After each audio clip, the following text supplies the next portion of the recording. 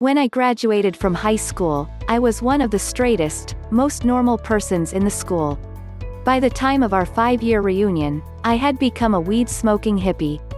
I was not planning on going, but I met a former classmate about a month before and we decided to go, high on LSD.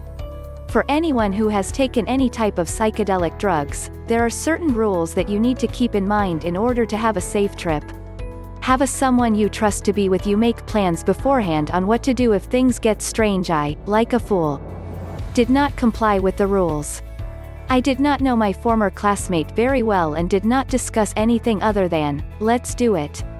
On the day of the reunion, we met at my house, took a half dose of LSD.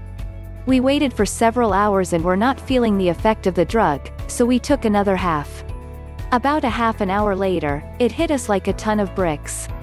We had a hard time doing anything other than to say, oh shit. We were able to calm down enough to go the reunion, which was at a first-class restaurant. I had on a t-shirt, cut-off jeans and sandals. I had a full beard and my hair was below my shoulders. We walk in, grinning like a couple of fools.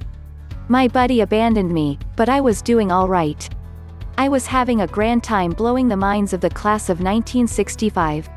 No one could believe that I was the same person that they knew in high school. I had changed so radically that I was a different person. After a couple of hours, I was feeling a bit paranoid and needed some fresh air. I decided to call my girlfriend to come to get me. I needed to get away for a while. As I exited the restaurant, a limousine pulled up in front and the driver got out, opened the back door, and out stepped a woman in a long formal, lots of jewelry and made up in a Hollywood style. She turned to me and asked, "Is this the Van Nuys High reunion?" I said, yes, but thought that I was beginning to hallucinate. Why would someone like that be at our reunion? More than ever, I needed my girlfriend. I found a payphone. Kids, ask your parents what this was, but I did not have any change, only folded bills. I went into a store to get some change. The clerk handed me $1 worth of change, but I could not figure out what the trinkets were. I kept staring at the thing in my hand. The clerk asked if I was okay. I left the store but had to sit down to catch my breath. I finally calmed down and phoned my girlfriend and asked her to come to get me. She said yes, but it would take her about a half an hour to get there. After a while I began to wonder if I had really called her, so I called her again, but there was no answer. I started to panic. I then had a brilliant thought. I counted my money and there were only 90 cents in my hand. A phone call cost a dime at the time.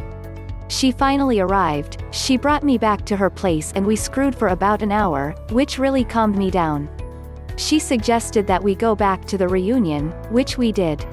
The rest of the night was just fine. The woman in the long formal was still there.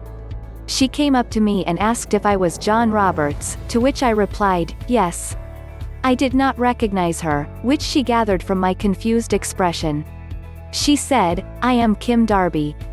I sat next to you in science class. Now everything made sense. She was an actress of some fame.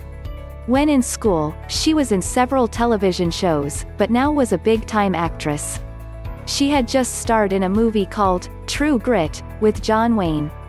Just before I left, a girl I knew from student council came up to me and inquired if I was stoned, and I told her yes. She said, be careful. You will not find the answer in drugs, but you will find the answers in the forest among the trees. I am not sure I knew what she meant, but I was touched that she cared. This was the worst experiences I ever had on drugs, but it did not stop me from indulging in the future.